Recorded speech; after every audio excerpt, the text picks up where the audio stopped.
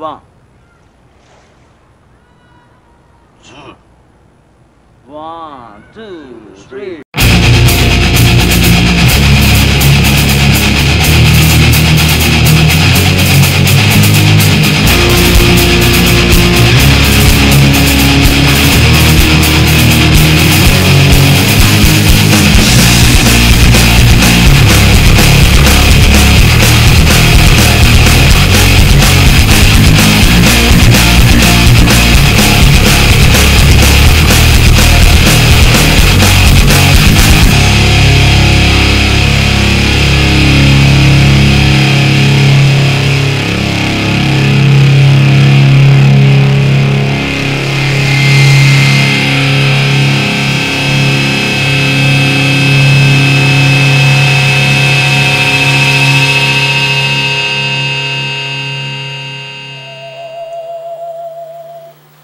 Okay, so this is films. Unknown Cult and Kool. Okay, so, the film we're doing tonight is called Christmas Evil. Because it's Christmas. Yeah, it's right. It's Christmas time, and we thought we'd spice it up a little bit by having like a kind of a Christmas episode. And we thought we'd do the greatest Christmas horror slasher film. My favorite Christmas movie. Yeah, it is. One of them.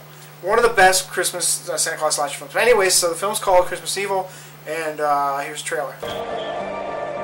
It was the night before Christmas when all through the house not a creature was stirring, not even a mouse. The stockings were hung by the chimney with care in hopes that St. Nicholas soon would be there.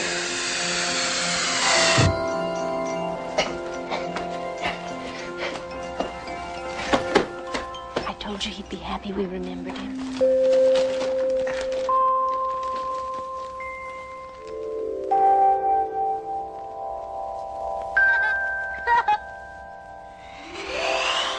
Well, Daddy, you're crazy, Harry.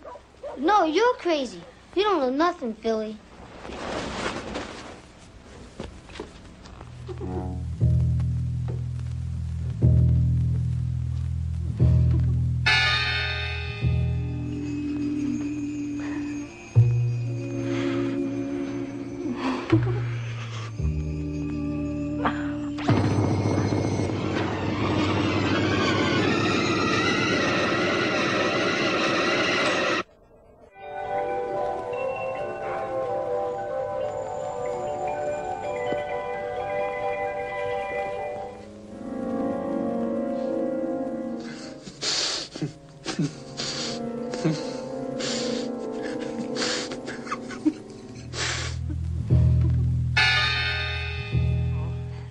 I want you to remember to stay good boys and girls. But if you're bad boys and girls, your name goes in the bad boys and girls book.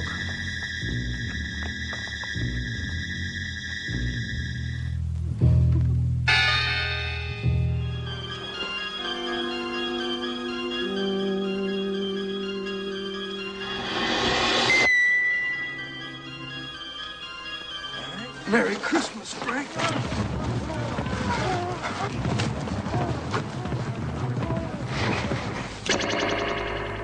Don't! It's gonna hurt him.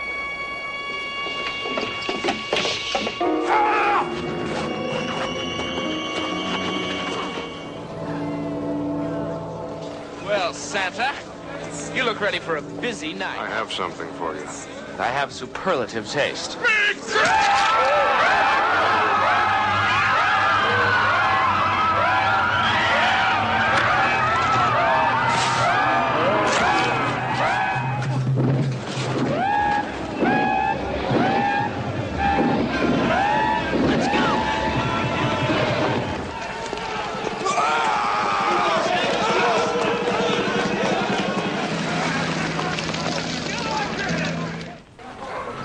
Really depressing me. They took me away in front of all the children. You do got to be jabbing me.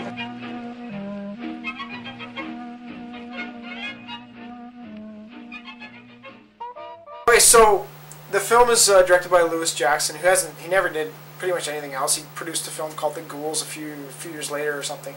Actually, that was quite a few years. Quite in 2003 or something. But anyways, like, it doesn't matter. Like, he made a classic film. I mean, people still talk about it. It's always being re-released, and people are constantly wanting to see it. 1979.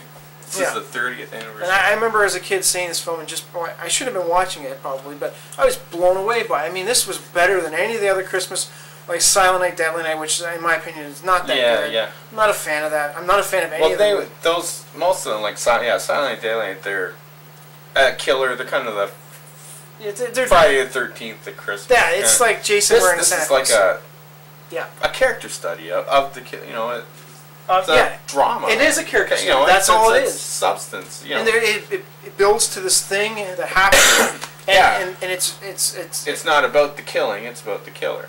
Yeah, and it's kind of a spooky film because you're basically following a guy as his sanity is slowly deteriorating.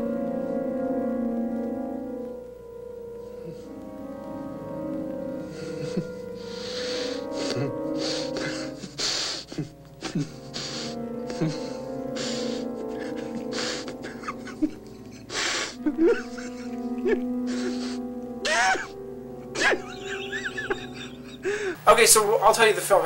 Basically, there's the stars Brandon Maggart, who plays this guy named Harry Stradling, who is I might as well say this. Brandon Maggart is his big contribution to life, I guess. His daughter is Fiona Apple. But anyways, she's a singer. But anyways, so what happens is that he's this guy who was like, as a child. It starts out as a child. Yeah. Flashes back, and I think it was. He sees mommy or Santa Claus kissing mommy under the. Yeah. And he sees his dad on the lips too. Well, but not the ones on her face. Yeah, he sees him and his little brother spy on their mom and Santa Claus because they're all excited. But it was something. Yeah, it's his older brother, and he's saying how Santa Claus is his dad. And he didn't believe it. And then what happens is he witnesses something he probably should have watched. Anyways, and that kind of messes him up for life. Yeah. And we cut to many years later, and he's in his 40s now, and he's working at a toy factory, and he's working all these shifts, and he counts himself as like the head elf.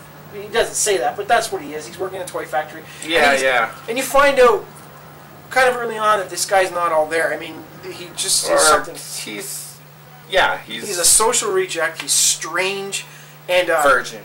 He's a virgin. Yeah, they make jokes about that. But anyways, like you find out he's actually keeping names. He's living the Santa life. He's absolutely. He's like epitomizes Santa Claus the way he projects himself as Santa Claus, but he kind of keeps.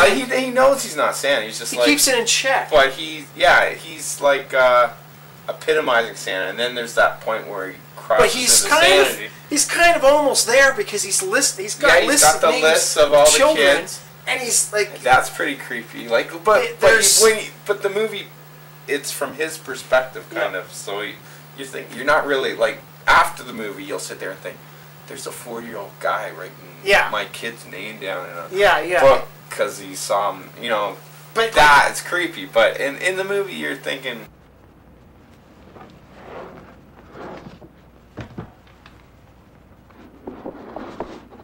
Moss Garcia throws rocks at dogs, uses profane language, picks his nose, impure thoughts, negative body hygiene. Well, he's kind of being tormented by his co-workers who think he's just strange, and of course they're justified in thinking that because he is. And the other thing that's pissing him off is that he's working at this toy factory, and they're making assembly line toys all the same, and they break, and they look like, and he's, Santa. He toys thinks he's supposed to be special. He thinks he's working at Santa's workshop, and he's but creating it's these. Not. They got these new corporate things coming in and telling this is how it's done. Are there enough toys for all the children in the hospital? I don't have the slightest idea how many children are in that hospital, Harry. I worked on campaign presentation. But I'll tell you something, the idea of mine is really solid. The factory can't always shoulder the whole burden. You mean you're waiting for these guys to contribute? You're on the other side of the desk now. You gotta understand good business. It's okay, Harry. Really, the factory comes out okay, and so do those kids you're so worried about. You're worse than he is. He doesn't even know why a tune has to be played. You actually know how to play it. And look what you're doing with it. So what happens is he ends up taking a guy messes with him, and he ends up working a shift, and he catches the guy after work. Well, the guy doesn't see him, but he sees this guy laughing about it, the fact that he conned this clown into working for him, and that seems to set him off. And that night, he goes home, he glues a beard on, and there you go, he's gone. Gets the Santa, yeah. He passes over he paints his van like a Santa sleigh, and essentially just goes around and kills all his tormentors on Christmas Eve. And it sounds... Yeah, but he's not just killing, he's out... He steals one toys from the thing, takes it to the hospital. He's doing all this. I forgot about that. He's killing it happens, but it's But he's also he gets pissed off. He gets pissed off at the guys who are screwing with the factory, and he nails them with an ice pick or something in front of the, and then runs off. Seriously, Santa Claus, will you tell our viewers if you just arrived? How was the trip down? Oh, and I see you've given up your reindeer for more modern wheels. And the soup, too. Oh, excellent. Just ravishing. Who does that tailor? Come now, sir. Haven't you had enough?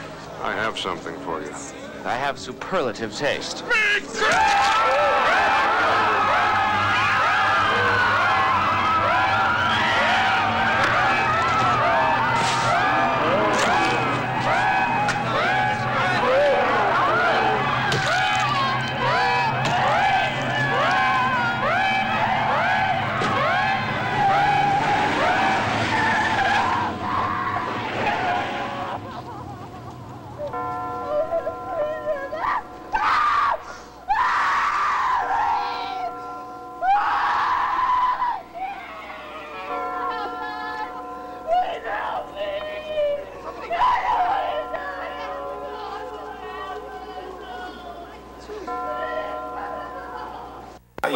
And see, that's the thing. Silent Night, Deadly Night. If you're going to compare it to that, or Psycho Santa, or Satan Claus, it's not a guy running around killing people for no reason. This guy actually has a pretty just kind of like most of the people he kills. Maybe they didn't deserve to die, but you can kind of you're going with him, and you kind of get his vibe. An anti-hero kind of thing. No, I don't put that. He's. I was rooting him on the whole time. He's a strange cat. Like when he delivers the toys to the kid's home there. Yeah. You're going, what the hell's going on here? But then about 5 minutes later, he's killing a bunch of guys out in front of a church, or he's stabbing somebody in front of a church, right? Yeah, but they had it coming. Of course, they had it coming in that world, in that universe. They had it coming. In his world, they had it coming. Yeah, exactly. But he took it to extreme. And the thing is, it goes from there, and then something happens at the end of the film, and that's probably, I'm thinking, the last shot of the film is possibly the reason why it's such a classic. A magical, yeah. And it just got destroyed though this very night. Well, no, don't. I don't even want to ruin it for anybody. I don't want to say that. I just leave it alone. But the ending is pretty wild. It was a magical ending to me. It was like, and it comes out of nowhere. It's so surreal. You're going, what the fuck just happened? Did the guy just take off, fly away? Well, yeah, we don't want to say the ending, but oh, come on, let's do it. It's Christmas. The guy, let's say it. Well, I'm just saying, it's. You don't want to ruin it, eh? No, I don't know. Everybody's 30 years. I guess you've either seen this movie or you haven't, or you're a complete idiot. Yeah.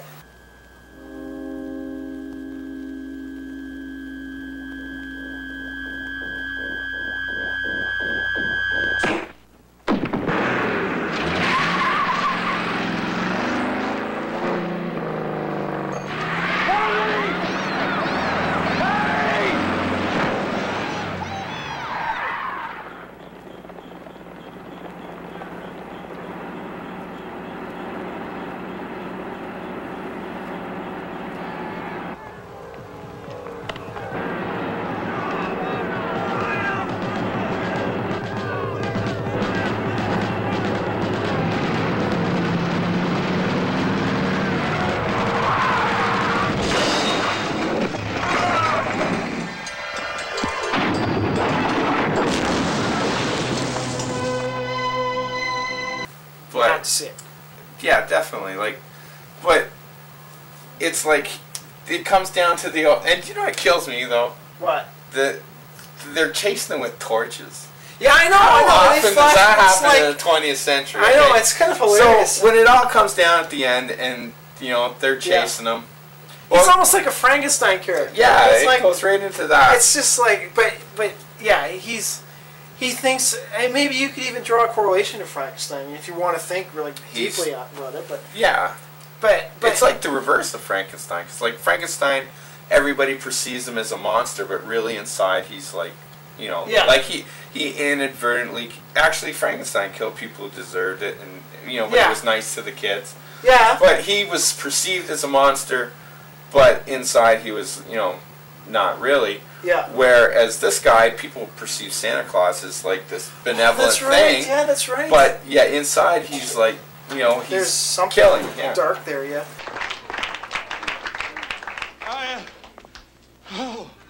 I really must go now.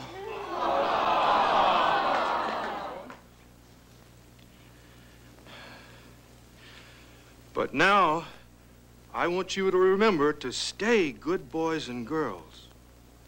Respect your mothers and fathers and do what they tell you. Obey your teachers and learn a whole lot. Now, if you do this, I'll make sure you get good presents from me every year. But if you're bad boys and girls, your name goes in the bad boys and girls book. And I'll bring you something horrible.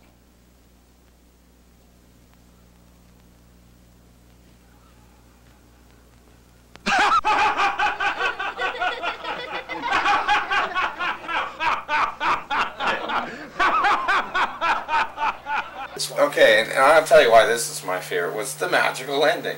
Yeah, I love it. Yeah, that blows me.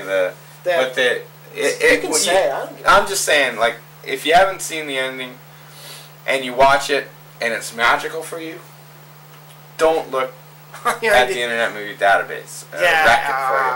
There's a spoiler. It says spoiler. And it'll spoil it for you. Yeah. And it did. It spoiled it for me. Yeah. If I really liked. I liked because it was a happy. There's no possible way this could have a happy ending, and then. Because it's Christmas, it has a happy ending. Yeah, I know. And yay. But I don't know if that would work because you were saying... For me, I was rooting for this guy the whole movie. I'm like... Really? Yeah, this guy... I thought he was too deranged to root for. Like, and so I just... When I watched him, there was a creepy thing about him, and I just couldn't... I couldn't get behind him like I would a character that I liked. I've even gotten behind... I get behind Jason, for Christ's sakes. The last Jason... Yeah, Jason could drop over dead, and you know... See, but I get behind him. Like, and the thing about it is, like, maybe because he's just a cardboard character. But this guy's so well developed. Lewis Jackson takes his time developing this guy that everything about him just creeps me out. And that's the whole thing. Even when he's doing good things, you're kind of getting creeped out. I'm creeped out by it. So, I don't know. I like the film. Well, see, I viewed it as, you know, he's living the Christmas... You know, you do the good things, you get the presents, you do the bad things, you get scratched off the list, you know. And I think the killings seem to come when there's like some kind of something intrudes into that kind of fantasy world that he lives in. Yeah. Like, you know, he's making the toys, but all of a sudden these new honchos come in and are changing the toy factory around. Anything that interrupts that fantasy. They're dead, you know, and then... Who else has he killed? The guy that screwed him over for the shift there. Yeah. You know, he lied. You know, but that's gotta die. It's not a justification for killing him. No, but I mean, fantasy, in his fantasy, that's I think he would have even killed that kid, Moscow Garcia, had it not. Definitely. Had it not. Well, he got stopped. You know. Yeah. In I don't know. See, I don't know if he would. Well, see, that's it. It's like that. There's that good little girl that he's writing in his book, and then there's. Moscow Garcia looking at the bad kid, right? And you know, and he's like, yeah. And it's. I mean, if you're gonna dig out a Christmas movie, I mean, like you can't go wrong with this one. I mean, it's got a Christmassy everything. This one I watched with Black Christmas, the old Black Christmas. Oh yeah, double feature every Black year. Black Christmas is right there with Black Christmas as one of the greatest Christmas horror films ever made. And you can't touch Black Christmas and stay away from that piece of crap that came out a few years ago. I still haven't seen it. Yeah, it's just garbage. Like so much of the stuff that gets remade anymore, they just turn it into garbage. But I don't know. And you take a classic film, and how can you make it into garbage? But they seem to do it every time. You just throw some CGI in and make it all pretty. It's just, I don't know. I don't know. But so, anyways, that's. I don't know what else to say about this. There's there's a lot of Christmas movies. There's like a lot of serial killer Santa Claus movies out there, but nothing can touch this one, and I highly recommend it. Definitely, definitely a good. There's I gotta mention there's a movie called Night Thirst, where it has a serial killer Santa Claus, and I have to admit I think that's probably played by John McBride. I think that's probably one of my other favorite serial killer Santa Clauses. I don't know if you've ever seen it. No, I don't think so. He's hiding in the woodshed the whole time, and the little girl sees him. And it's really spooky, but it's an anthology film. But anyways, right. I don't want to get off topic here. So anyways, we'll stay. So you better watch. Where do you get it? Oh, I want to mention that one of the only people. Oh, by the way, there's one person in this film that actually went on to something else. And, Patricia Richardson, who plays Moss Garcia's mom, for like 2 minutes in the movie, she actually went on to quite a bit of fame, playing Tim Toolman Taylor's wife on the show Tool Time. And she actually went on from this film. Brandon Maggart, the star of the film. She was making this film, and he was getting busted for canning at the same time. Exactly, right. Yeah. Right on the money. They were both. And then they got together. And Brandon Maggart actually went on to become quite a well-known character. I wouldn't be well-known. But he got a lot of work as a character actor. He's in a lot of TV shows and a lot of movies and stuff. He's still making. Yeah. When I thought, geez, I've seen that guy before. Yeah. When I saw this movie. And he's got that face that kind of. You don't.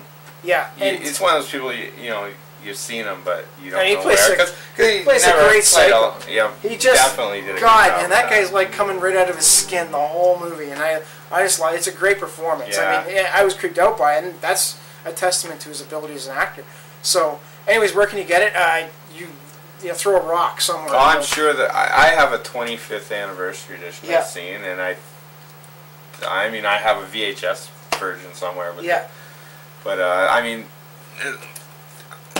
box sets. Up the yin yang. Yeah, it's on all these Brentwood box sets. Lots and lots of box sets. Nightmare from the Crypts, 20 movies, and one of them's Christmas Evil. I don't even know. Can you still get the Brentwood? Tales of Terror. Yeah, these are all on Amazon. Okay. Yeah, this is their best one, Tales of Terror. Of these bunch that come out, I really like this one. But Christmas Evil, Deep Red. You can't go wrong with it. You can't go wrong with the box set. You can't, I mean, to buy the DVD for like $15 or whatever it is, you might as well buy a box set for maybe $5 more, right? Yeah. Get, Plus, you get like so many hours of so many extra hours of movies, What can I say? Christmas, give them to you. Yeah, that's right. That makes good stocking stuffers, I guess. Yeah. So and they're not pendulum for once. They're we actually same company though. Yeah.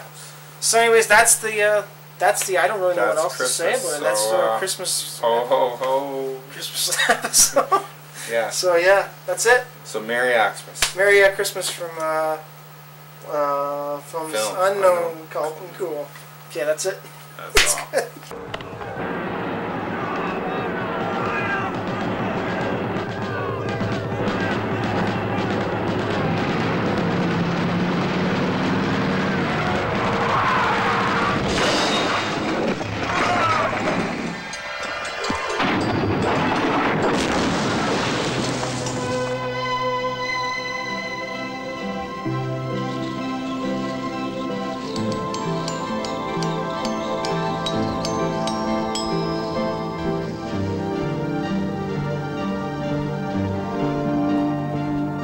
Heard him exclaim as he drove out of sight, "Merry Christmas to all, and to all a good night."